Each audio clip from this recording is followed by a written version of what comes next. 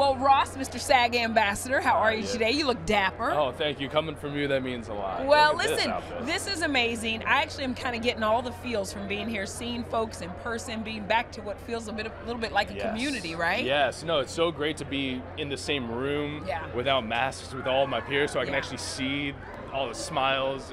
That's only if I make them smile, I guess. I guess if they look at me, they're just going to be like, eh. No, because we got to get down to the brass tacks with you. So you've got Fury of the Gods up next, right? Yes, ma'am. So tell me, what can we expect? Oh, I mean, I can't say too much, but what I can say is that Helen Mirren and Lucy Liu have jumped on. I got to meet them in the same day. That's all you really have to say is Helen Mirren, right? Yeah. I mean, they're both just legends, absolute legends. So, like, and then, you get to see more of the kids this time, because the kids came on at the end of the first movie, so now you get to see more of her powers, you get to see us interact more, so, yeah, it's going to be great. So you worked with Helen and Lucy in the same day, like, you shot with both of them the same day. Oh, yeah. That is a big show. Oh, yeah. I won't say for what, but you guys gonna it's gonna be that epic. Was my follow-up. Yeah, so no, what was that shoot like? I'll tell you off camera. So Helen, of course, is being honored with the Lifetime Achievement Award tonight. Just talk about, I mean, her as the icon that she is. She's had such a prolific career. Yeah. I'm looking forward so much to hearing what she has to say, because getting a Lifetime Achievement Award, maybe she won't say too much, but like that's something that you really want to think about what you say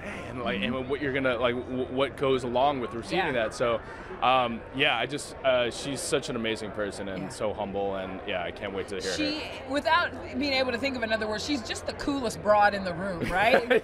She just is. You took the words right out of my mouth. The coolest broad in the room. Now, 5 years ago, if I would have said you're starring in a Roku miniseries, it might have sounded weird, but now that everything is streaming, it's of the norm. Tell me about this miniseries. So, Swimming with Sharks, it's based off the old movie about Hollywood and the crazy stuff that goes on. Yeah, this is just a modern take, and it's a more female perspective with Kiernan Shipka and Diane Kruger. And we shot that during COVID, like when we still didn't really know what COVID was, and we're trying to figure stuff out. So we're trying to. I can't wait to see it. It's premiering at South by Southwest. Nice. We're going to be there in Austin, Texas. I don't know if you've ever been, but I have. I've been to South by so many times, and Austin's one of my favorite cities. Such a great place. I'm ready to get some of that barbecue, some Terry Blacks. I got to go back. You know, one of the things I like so much is when they say to the actors, like, they open it up, and the actors say, "Hi, I'm so and so, and I'm an actor, and I got my SAG." Where did you get your SAG card?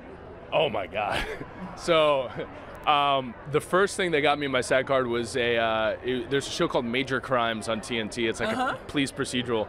I played a high school drug dealer that also like got into Stanford. So I was kind of like a punk, and I was getting grilled by, and it was a really memorable moment because I was like, yeah, I guess this is my typecast. I'm just gonna be typecast as that smart drug dealer kid.